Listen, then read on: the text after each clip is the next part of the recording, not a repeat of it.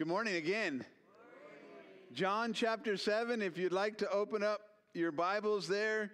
If you got your phone or however you do it, if you don't have a Bible, please grab a Bible in the seat in front of you. And if you don't have one at home even, grab that Bible, take it home. It's our gift to you.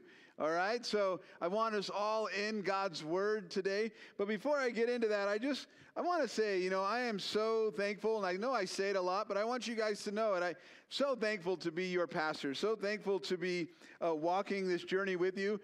The other day, it was yesterday, Heather and I, we were talking about going to Cottonwood, and she's like, well, maybe I'll go by myself, or do you want to come? And I'm like, well, it's easier when you go by yourself because then you don't have to stress about me thinking, okay, are we done at this store yet? Are we, what's going on? And she goes, no, come with me. So I said, all right. So I went with her, and we walked into Walmart, right? And I've told you, man, Walmart can be a mission field, right, all in itself. And we walk into Walmart, and I see somebody we know, so I go over and I talk to them, and then we see another person I know, and we go over and we talk to them, and it was their daughter was going through something, so that we saw them right there at the checkout stand, so we just circled up right there in the checkout stand, and we started praying for one another, and it was awesome. And then we walk away, and they said thank you or what have you, and we walked away, and Heather goes, yeah, maybe I should have came by myself.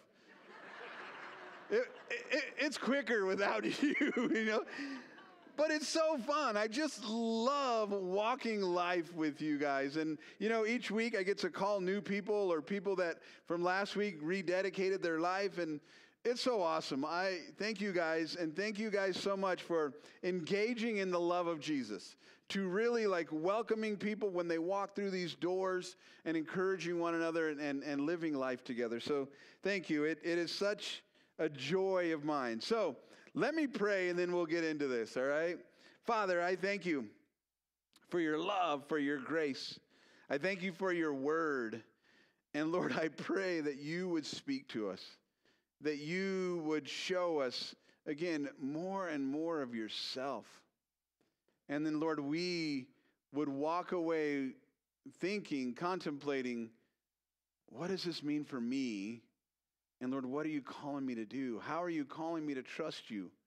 How are you calling me to look at the situations that I'm facing in a way that brings honor and glory to you? In Jesus' name, amen. So we're going to get into chapter 7 here in just a little bit, but I want to give a little bit of backstory. Chapter 6, about halfway through chapter 6, Jesus reaches his pinnacle of what you would call worldly success or fame. He has all these followers. He had just fed, and we know the scripture says 5,000, but we know it was so many more. And he has all these people that are just following him, per se, these fans. And so he reaches this pinnacle of fame, and all these people are excited about what he's doing. And then Jesus gives this hard truth about his death and how that if we are to have life, we are to eat of him and drink of him. And so many people started to fall away and leave, as Pastor Jim talked about last weekend. And he said, are you a fan? Are you a follower? And so then that is the backdrop to where we get into chapter 7. So let's go ahead and read. We're going to read verses 1 to 13. Chapter 7, verses 1 to 13. After this, Jesus went about in Galilee. He would not go up to Judea because the Jews were seeking to kill him. Now the Jews' feast of the booth was at hand. So his brothers said to him, leave here and go to Judea, that your disciples also may see the works you are doing. For no one works in secret if he seeks to be known openly. If you do these things, show yourself to the world, for not even his brothers believed in him. Jesus said to them, my time has not yet come, but your time is always here. The world cannot hate you, but it hates me because I testify about it that its works are evil. You go up to the feast. I am not going to go up to the feast, for my time has not fully come. After saying this, he remained in Galilee. Verse 10. But after his brothers had gone up to the feast, then he also went up, not publicly, but in private. The Jews were looking for him at the feast and saying, "Where is he?" And there was much muttering about him among the people. While some said, "He is a good man," others said, "No, he is leading the people astray." Yet for fear of the Jews, no one spoke to him openly of him. Time. Time is one of those things that can seem to drag on or fly by. I've heard this saying that the days are long, but the years are short. You guys heard that saying? So it's, and time is something that when things aren't going your way, you wish you could speed up time. Or when you want a certain thing to happen, say you're praying for a loved one or you're facing something very challenging in your life, you want time to speed up. But when times are going well or when they're sweet, you want time to slow down. And time is one of those things which, in reality, we don't have control over a lot of things. Let's just be real. But time, for sure, is one of those things that we cannot stop or we cannot control. But as I said earlier, time is it's like the day is long, but the years are short. And I remember it made me think of this when I read that saying, the first time that I was left alone with our oldest daughter, Shay. She was probably 2 weeks old at the time. Heather needed to watch me and make sure it was okay to leave the house up to that point, and she figured it was okay. So anyway, our daughter is sleeping, and Heather had just made a meal, and we realized that we were out of tortillas, which is like a tragedy in our house. And so it was like an emergency. And so Heather's like, "Well, I'll run to the store." And I said, "Okay." I said, "I want you to get out. You haven't gotten out much. Shay has been here, that's our oldest daughter. You get out and go to the store." And she's like, "Are you sure?" And I'm like, yeah, I want you to go." Well, Heather proceeded to get ready. By that time, though, Shay had now woken up. And Shay was breastfed, like all of our kids. And Heather's like, "Well, then I shouldn't go. You just run." I said, No. I want you to get out. Go out to the store. And so she goes. Shay cried the whole time, our daughter. It felt like an eternity. She must have been gone for years, really. I'm thinking, how hard is it to find tortillas and go to the cash register? It's not that hard. The day was long during that situation. But just a couple weeks ago, we celebrated our daughter's 32nd birthday. Okay, we can clap for her. If you're watching, Shay, that's for you. Anyways, and now I look back and I think, where has the time gone? It's gone so fast. Where is it? What has happened? Now she's 32 years old. Man, I'm getting old. We have 2 kids in their 30s now. And I was just thinking I remember when they're young, but sometimes when you're faced with that parenting and that struggle and all these things, you're like, man, will this ever end? But then when you look back, you're like, oh my gosh, that's all that time is gone. Here's the thing. In this text today, we're going to see that God works on his own time frame. His own time frame. And for some of us, including me, that's not always great. When I want something, I want it when? Yesterday. I was waiting for you guys all to say now, but yesterday. That's how impatient I am. I'm being honest with you guys. When I want something, I want it yesterday. Like, what's going on, God? Where are you? I've waited for 30 seconds. Why didn't it happen yet? What's going on? I've been praying for this family member to come back to you, or I've been praying for this situation with my child, or I've been praying for the situation in my marriage. God, what is going on? But you see, God works on his own time frame in his own way. And we have to remember that. And sometimes that's challenging. For those that like to be in control, that is challenging. That is hard. And we see here in our text, let's go back through it and I'll show you how to handle those times when God is not working in our time frame. Listen to verse 1. After this, Jesus went about in Galilee. He would not go up to Judea because the Jews were seeking to kill him.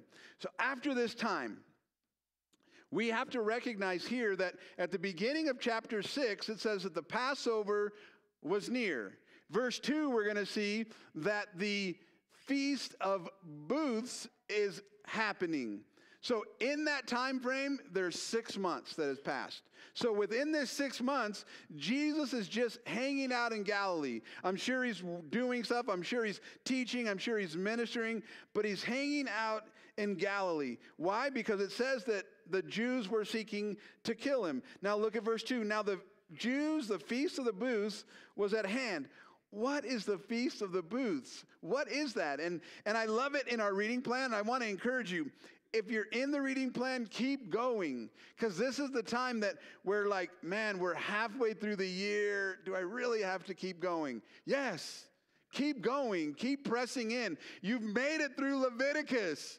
You can keep going, right? So keep going. And so here we are in Deuteronomy. What we're seeing is the faithfulness of God throughout the 40 years in the wilderness, and how God, it said today that their clothes did not even wear out.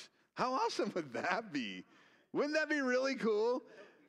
They don't make clothes that way anymore, do they?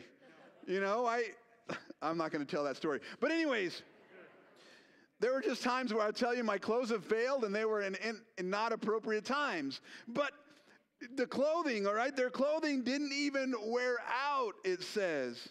And then here we are, the Feast of the Booths is you go from your house, because now they're in the promised land.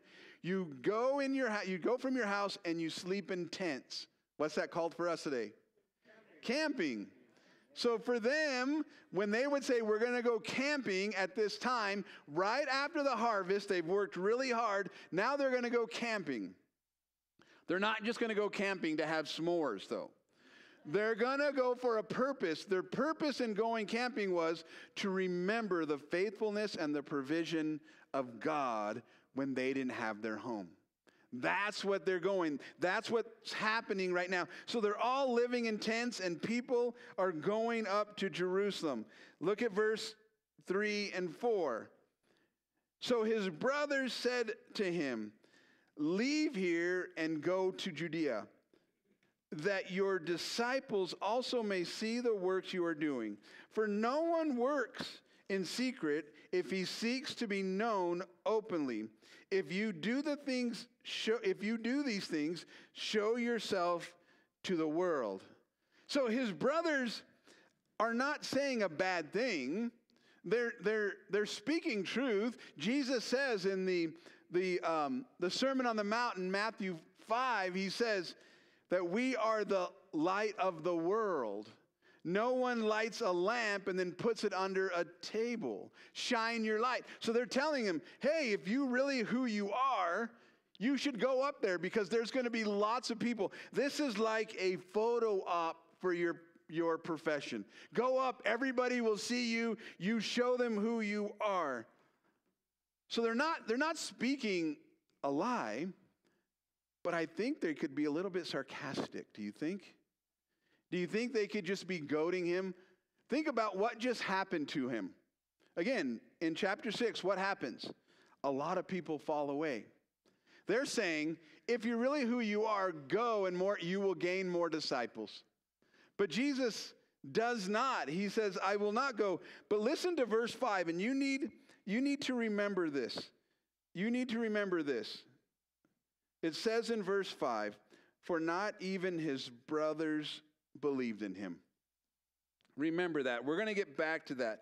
But could you imagine, just for a second, if you've had siblings, think back to your time with your sibling.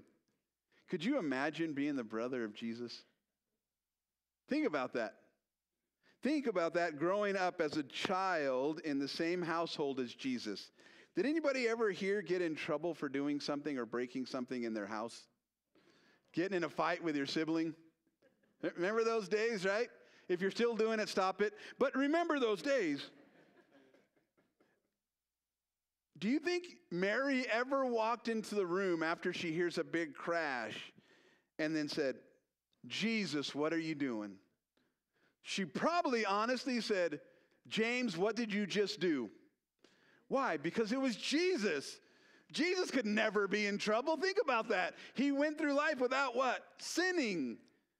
So I couldn't imagine. I think, man, I would run and hide because I would be the one that always got in trouble if I was Jesus' brother. It would be my fault. And you know what's crazy is when I grew up with my siblings, I have 2 older sisters and then a younger brother. But when I grew up, when I was born, they didn't think I was going to live past 6 months. I had what you called a gabaglobin deficiency. That's a big word. Does anybody know what that means? Okay, some of us do. I had an issue with white blood cells. My white blood cells would not reproduce. So if I ever got an infection, then I could have a real chance of dying. So I lived as kind of like the child in a bubble. You ever seen that movie? There was a boy in the bubble or whatever where they were always afraid that he would get sick. Well, that's how I lived. So my mom was very, very protective of me. And even to this day, pray for me. But anyway, she was super protective. And I learned at a very, very young age that my sisters couldn't do anything to me. Seriously. It was never my fault. I would walk up behind them and I'd hit them in the back of the head. And they couldn't do anything to me. And I go, na, na, na, na, na, na. Seriously, you can ask my mom if you meet her one day.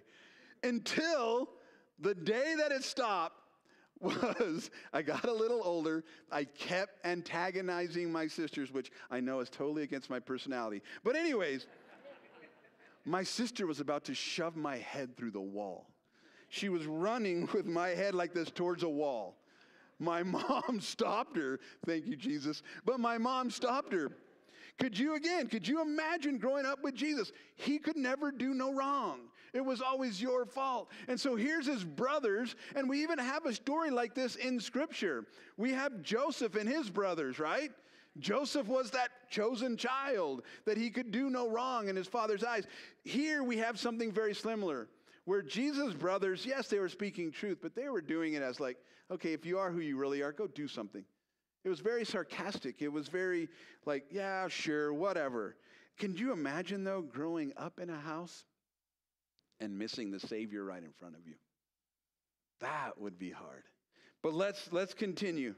He says in verse 6, because they say, go up, and this is how he answers them. Jesus said to them, my time has not yet come, but your time is always here. See, Jesus, again, works on his time frame. He says he works on a divine time frame. But he says something that is super important. He says, your time is always here. Your time is always here. So what's the difference between Jesus' time and then now our time?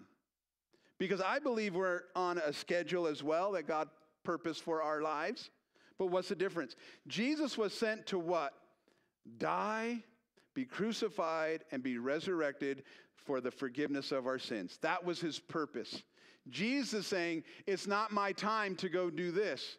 But we, as people just being born, our number one purpose is to have a relationship with Jesus. Our time is always here for that. Their time was always there. Now is the day, not tomorrow. Now is the time. And why did John write this verse? Remember? This book?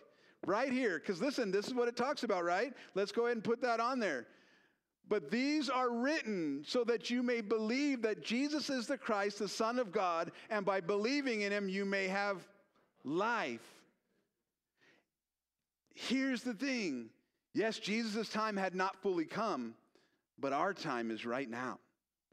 If you don't know Jesus as your personal Lord and Savior, now is your time. And they didn't. Verse 5 even said, they did not know.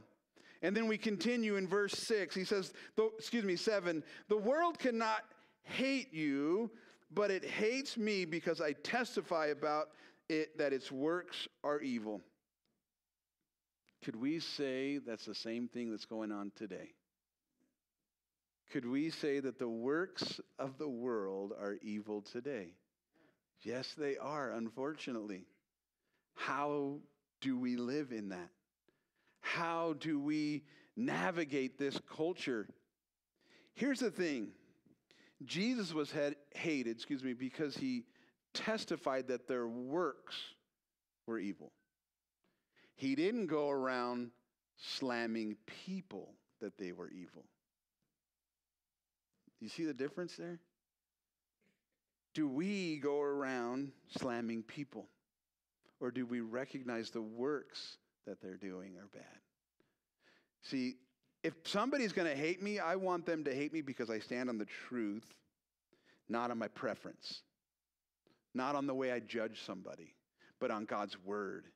When I approach somebody, it's with grace and truth. So here, what do we learn from this whole interaction? And I've said it several times today, but Jesus will not be hurried because he works on a divine schedule. Jesus will not be hurried or manipulated into doing something out of the Father's will and time. Now, I get that that can be very challenging sometimes to hear. Because then we have to, when we've been praying for that loved one to come back to the Lord, when we've been praying for that loved one who is suffering with whatever illness, do I trust that God is working on his time frame? Or do I try to make things happen in my own time frame? Do I try, well, if I just pray harder, if I do this, if I do that, whatever they are, can I then hurry Jesus up, or can I manipulate him into doing something outside of his timing and his will? The answer is a big fat no. We cannot. But then what do we do? What do we do? How do we go through this life? Because, again, we can be praying for things that are in God's will. I believe that God wants everybody to be saved. Amen? Scripture says that. I believe that God wants my children to walk with him. So what do I do when the time frame doesn't seem to come in my time frame? I trust the Lord. I trust him. And I recognize that, listen, this is important. God is outside of time. Do we believe that? He existed before time, and he's going to continue to exist for eternity. He is outside of, we are confined in a certain amount of time and a space. Think about it this way, and I know all analogies aren't perfect, but think about it this way. Heather and I went on a hike the other day, and we're hiking in this valley, and we're looking up at the mountains, and we're saying, oh man, they are so pretty, they are so beautiful. Then we turn on the trail, and we start doing these switchbacks going up this other mountain. We stop halfway because I'm out of breath. We stop and we look, and what do we see? A beautiful view, right? It just got more beautiful up a little bit higher. Then we go up a little bit higher and we get to the top.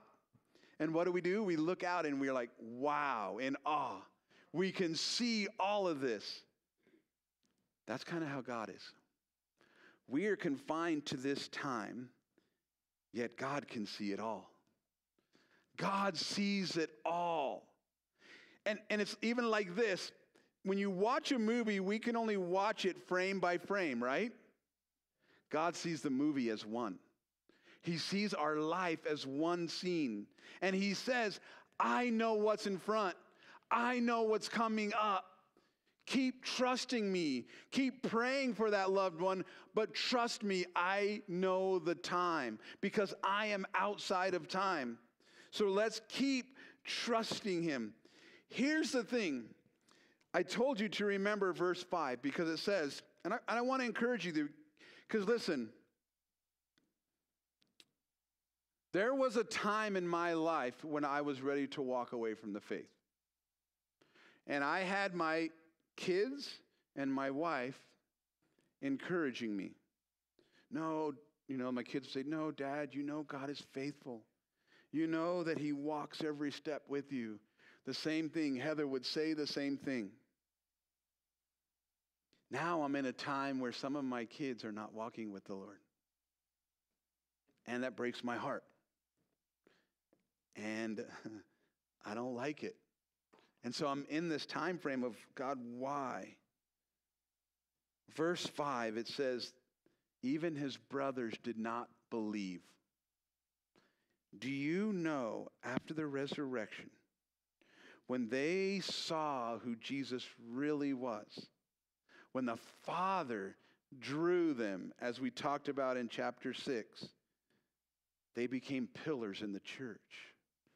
James, his half-brother, wrote the book of James. Jude, his other unbelieving brother, came to him and surrendered his life and wrote the book of Jude, another half-brother. You could be sitting here thinking, why doesn't that family member trust the Lord right now? Let's trust God's timing. Don't lose hope. Because here's the thing. Jesus lived with these guys, and these guys missed it until their time was right. So I hope that encourages you if you're struggling with a family member, that God's timing is right. I got to get through this because we're running out of time. Look at verse 10. But after his brothers had gone up to the feast, and he also went up, not publicly, but privately. And right here we can be thinking, oh, Jesus lied. Jesus didn't lie.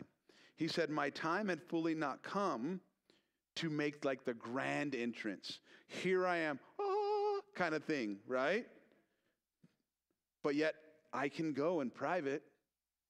I'm going to be a devout Jew because he was a devout Jew, and I'm going to go remember my father. So he goes up to the feast, but he doesn't do it in a way that his brothers thought he should. Has God ever shown up in your life unexpectedly? Because he does. God shows up unexpectedly. Sometimes we get all focused on, God, you got to work just like this, and then I'll know it's you. And we walk around with these blinders on and think, okay, if it doesn't happen this way, then it's really not of God. How about we let God out of the box and let God do what God wants to do? Amen? How about we look for him and trust him that he's going to show up? He might not show up the way I want it. Trust me, there was many times in my life where I'm thinking, God, okay, you're going to do this. God, I followed you, and you're going to do this, and this is my big expectations. And God just laughed, probably. Yeah, those are your expectations, but here's my plan, Richard. Here is how I'm going to really work, Richard. And that would rock my boat sometimes. And I'm sure it rocks yours as well. Well, God, if you would just work this way, I pray that you would see God showing up in a way that you didn't expect. How about that family member that you've been praying for? Maybe God's not going to use you to bring them back. Maybe God's going to use somebody else to do it. Maybe God's going to use some divine appointment and he's going to work. So don't put God in a box. Listen to the next few verses. The Jews were looking for him at the feast and saying, where is he? And there was much muttering about him among the people. While some said, he is a good man, others said, no, he is leading people astray. Yet for fear of the Jews, no one spoke openly of him. What do we see from here? That sometimes his method stirs up dialogue. The way he's going to move is going to get people to talk about it. And that's exactly what's happening here. All the Jews expected him to show up, but he doesn't do it like they expected. And he didn't do it in the time that they expected. But he shows up, and we're going to get into that next week and his teaching at the synagogue. But some, if you look at this, some are saying he's a good man. How many of you have ever heard that today when you're talking to an unbeliever? No, I think Jesus is good.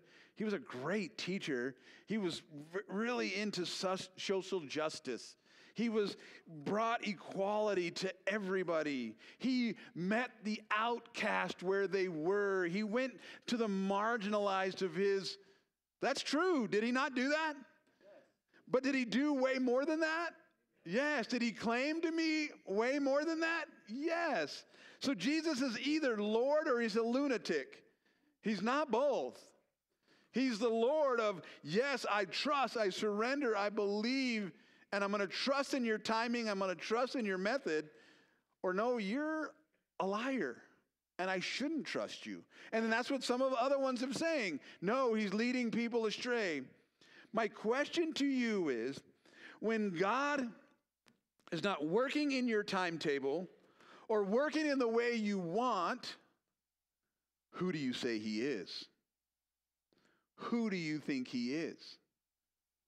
Because that is what determines, will I continue to trust and follow him? I want to play a song. I won't play it. Video will play it. The internet will play it, whatever. In this song, I don't want you to get caught up in a couple phrases or a couple words. So I'm going to give you some heads up. The name of this song is called Prophesy Your Promise. Some of you are already thinking, prophesy, uh-oh, what's going on? Richard, you know, we were founded as a Baptist church. It's not that. Prophecy strictly means in Scripture, I'm claiming and believing in God's truth and proclaiming his truths. Prophesying your promise. That's one. That's the title. Then it's going to say a couple things that says, fear can go to hell and shame can go there too. And you might be thinking, what is he talking about? Or what are they singing about? What are the two emotions that mankind felt when they disobeyed and they ate of the tree? Fear. Oh my gosh, God is coming, we need to hide. And shame. We're naked, we better go get some clothes on. Then the song says, fear can go to hell, shame can go there too, for I know who I am and who I belong to. Something like that. It's our identity. It's speaking about our identity. So don't get caught up in these phrases, but I want to play this song. Go ahead and play this song.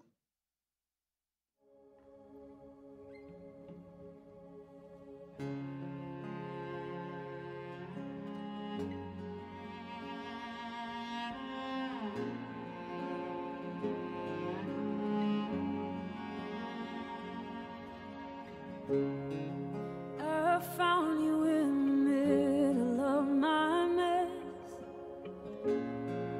You have been there all along.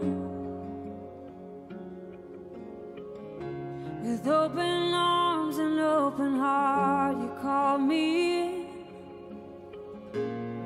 You didn't hesitate at all.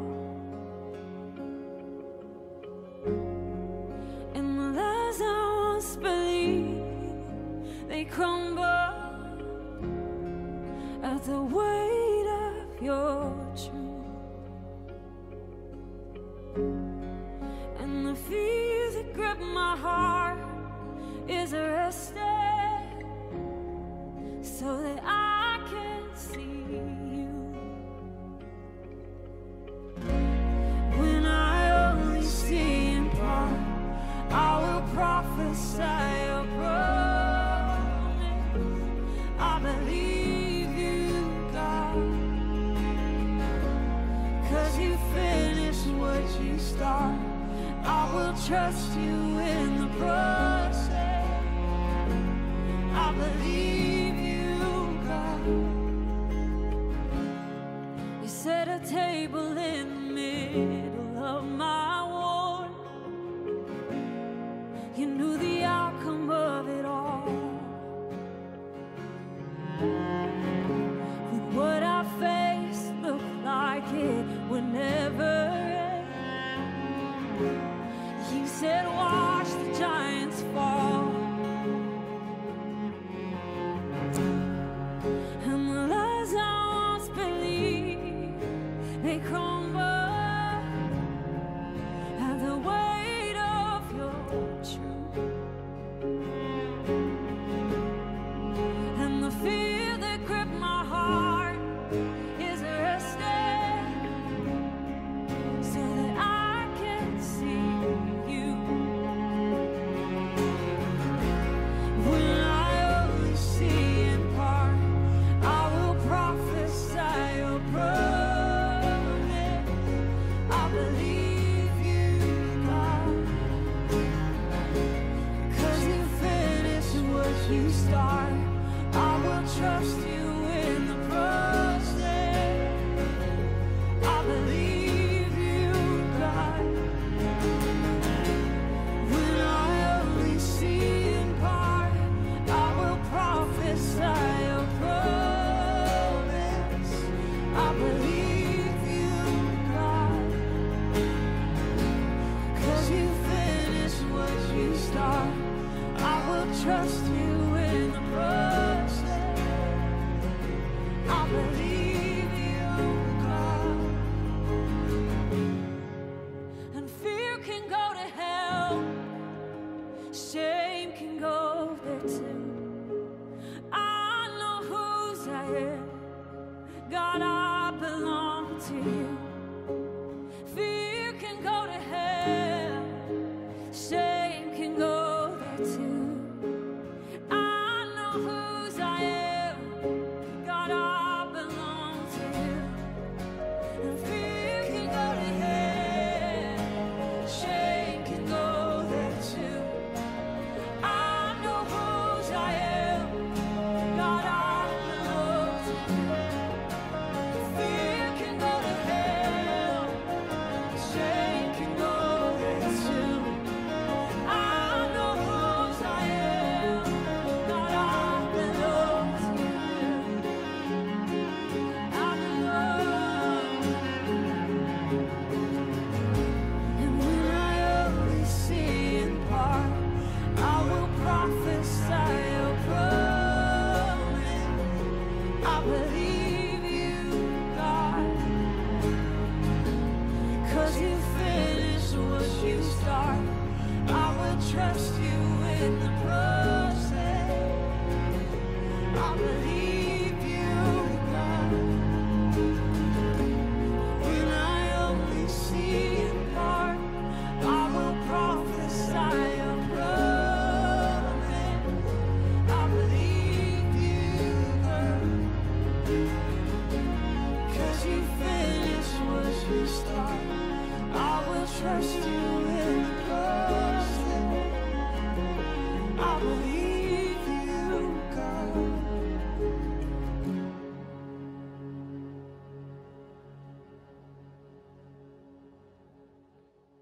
So here's the thing.